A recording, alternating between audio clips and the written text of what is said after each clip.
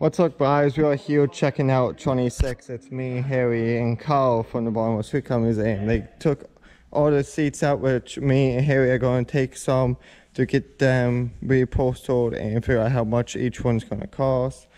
These are all the seat frames, which I don't see. Here's a bad one. So they're going to cut that off and then put a new piece of tube on and then somehow do a new bottom plate. So that's all the seats. And then if you walk to the back of the car, on the back roof panels, they've cut out more of the cancel or rust spots, especially in this window right here.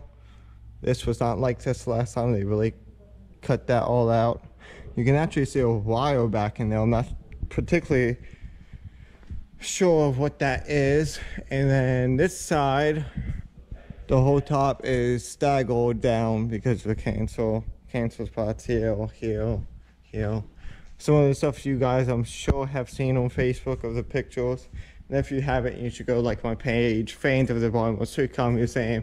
And as we get inside the car, it's empty.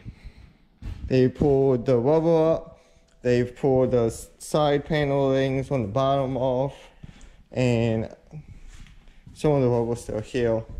And these are all the panels. Then they pulled off some of the upper panels and you can see the like inside coat of the roof, which is really cool. So that is a update on the work being done on New Jersey Transit 26.